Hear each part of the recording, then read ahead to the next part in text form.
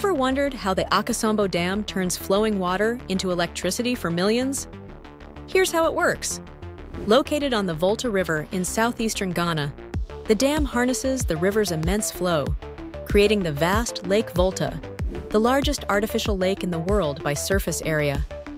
Water from the lake is released through massive intake gates, which channel it into giant steel pipes called penstocks. As water rushes down these pipes, it gains speed and kinetic energy.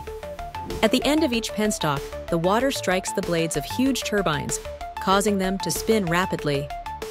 These spinning turbines are connected to generators.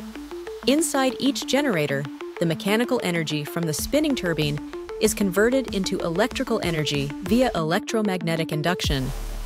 The electricity produced is then transmitted through high-voltage power lines, traveling hundreds of kilometers to homes, factories, and businesses across Ghana and neighboring countries like Togo and Benin.